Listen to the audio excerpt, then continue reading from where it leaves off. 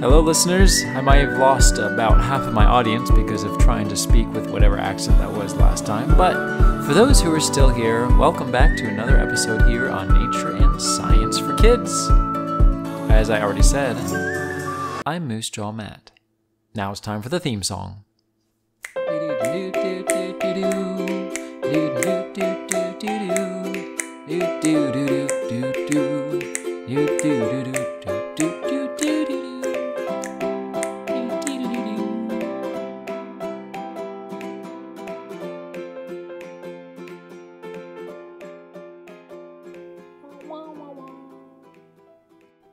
Instead of waiting to the end to say, oh, by the way, this episode was for someone's birthday, which has kind of been a recent theme, I'll tell you right now.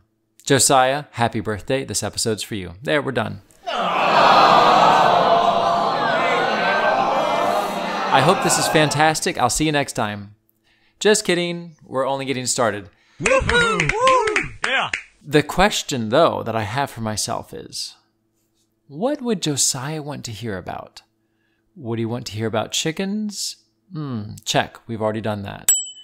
Would he want to hear about Komodo dragons? Check. We've talked about that. Rattlesnakes? Yeah. Cats? Dogs? Yep. Horses? Yeah.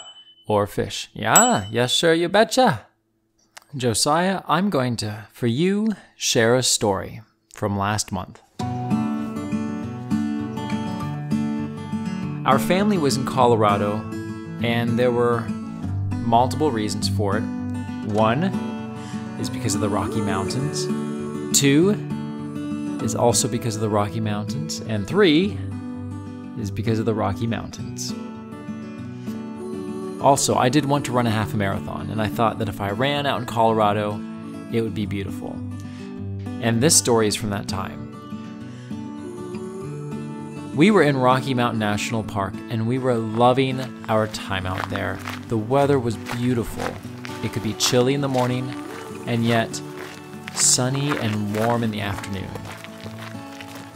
One morning, however, it was colder than the rest. We thought maybe it'll warm up like it has the other days. So we went up into the mountains, and we started to walk. And just driving there was gorgeous. Our first time up was in a bus, and it had these large front flat windshields. And I recall finally looking out the front of the windshields as we drove up, winding around back and forth through the valley. And I caught a glimpse, finally, of these beautiful golden yellow aspen leaves. Aspens, when they turn colors, their leaves change colors, it goes not to red, but to yellow. Bright, vibrant yellow. And they grow in groves, like families. And so you'll see these large patches of yellow surrounded by coniferous evergreens. And it's stunning. You have green, you have gray, you have bright yellow, and the blue sky, and it all mixes together. It's so pleasing to look at.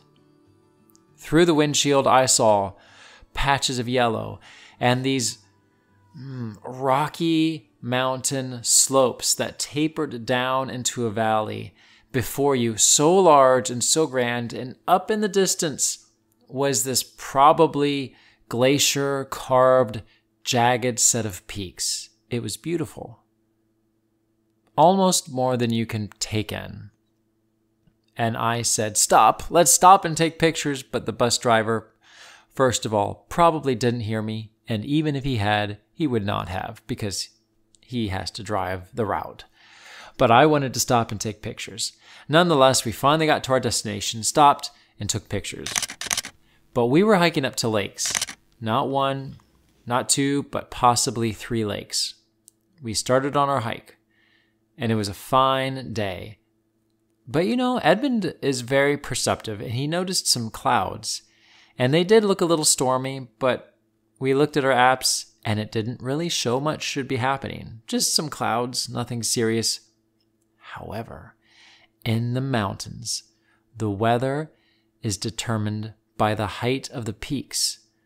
You might have perfectly clear skies all around the mountains. But when you're in the mountains, it creates its own climate, its own weather patterns. And these mountains started to live up to their reputation as being volatile or unpredictable at best. We were hiking in and came to the first lake. It was called Nymph Lake, and it was lovely. But we kept hiking because the next lake was called Dream Lake.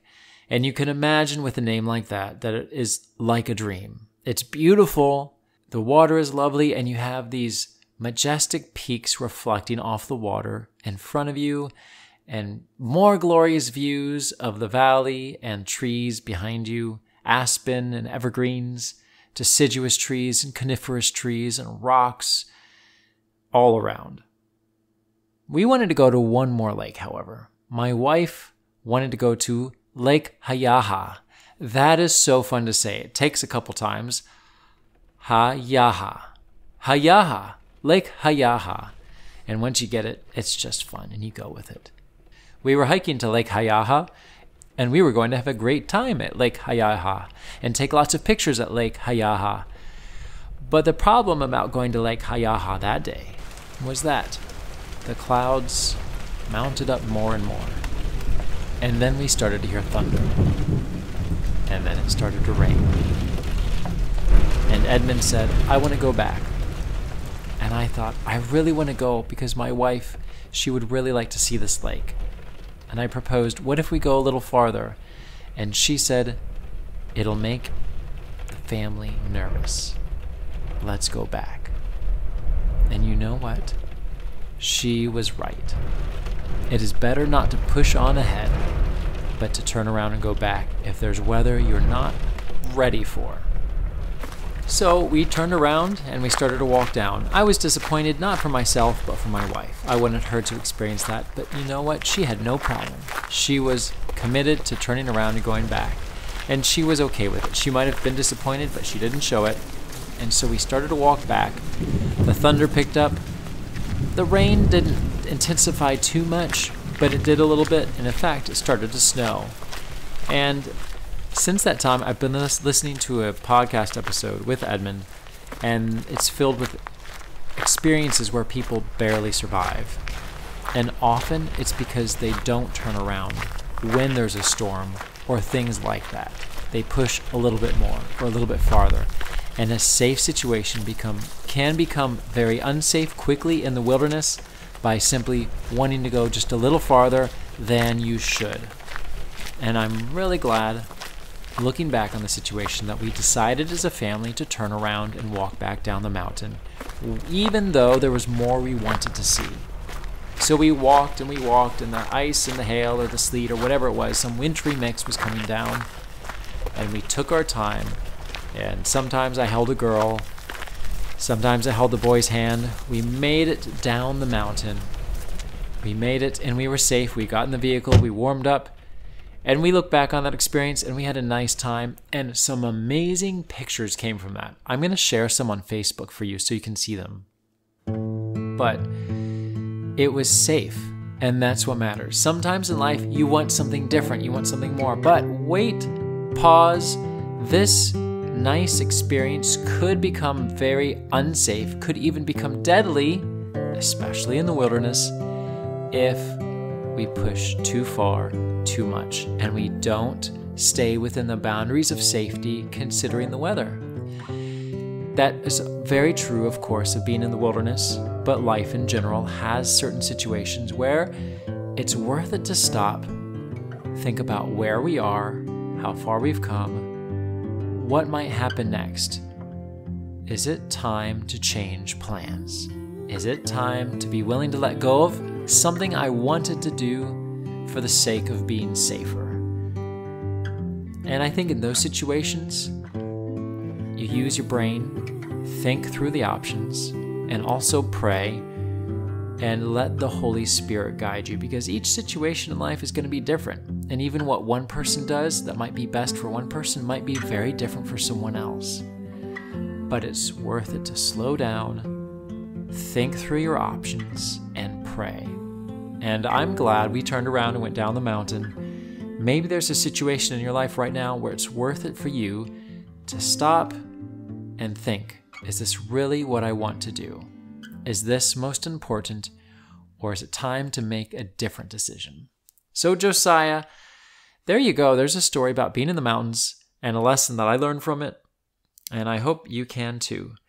And as I look down right now, no joke, there's a ladybug trying to swim in the water dish of my cats. I'm going to rescue it and let it go free outside. Listeners, I'm Moose Jaw Matt. Until next time, and after I've saved this ladybug, keep exploring your world.